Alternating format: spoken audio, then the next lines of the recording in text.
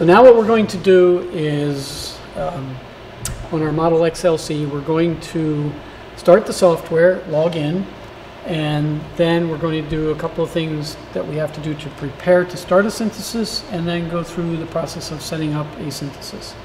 That's what we're going to do now.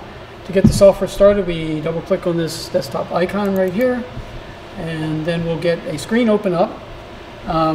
When we log in, so this screen you can keep from opening if you uncheck this box. It's a software license agreement that tells you that you don't own the software, but you have a license to use it. Kind of standard stuff. I'm going to dismiss it for now.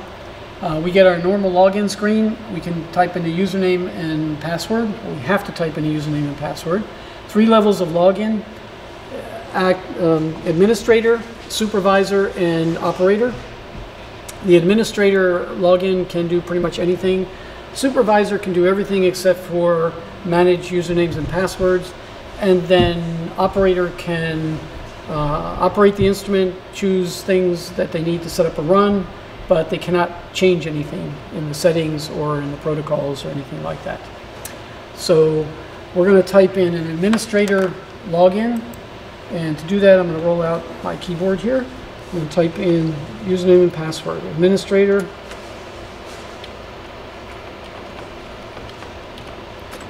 and admin1 for our password. So I will log in. Part of the login process allows you to choose a settings file. Settings file has all kinds of settings in it. We're not going to get to what that is, but you can have as many of these as you like. Right now we have only one on this system. We would choose the one we want, and then we would accept and log in. Once we log in, this is our main screen that comes up. What we want to do now is to go into the manual mode so that we could prime our nozzles and visually make sure that we have liquid coming out. To do that, we click on manual mode and we come to this screen. In this screen we have something over here called auto purge. If I click on that, it will bring up this screen. It says to make sure that settings are correct so that you can use this screen. So I'm going to say proceed. On here I can select any of the reagents that are installed on my instrument, and I can select where to dispense them to in this section here. If I want to dispense into the A plate, I can dispense here. And if I want, and I can give it a time. Suppose I want to give it like 4 seconds. So what I'm doing here is I am going to dispense from each reagent and visually observe that all nozzles flow correctly.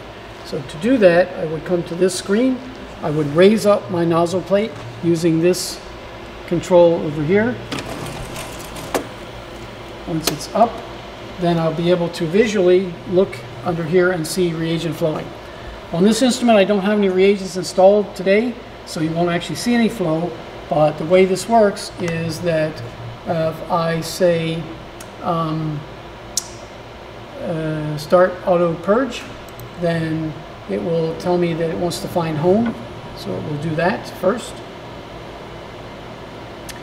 Once it finds home, which is a known location so that it can find other locations, then it will go and move along, and I would be watching. See some reagent coming out. I said there was none in there, but anyway, it's just a little residual, but I would watch to make sure that all my nozzles are flowing correctly. And it's going to do 4 seconds for each one of them that I've selected, and if that's good, when it's finished, then I will move on to the next part of the setup.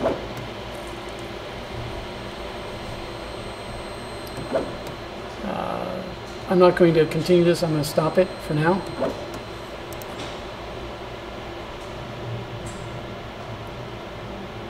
Okay, and then return. Okay, so once I have set that up, then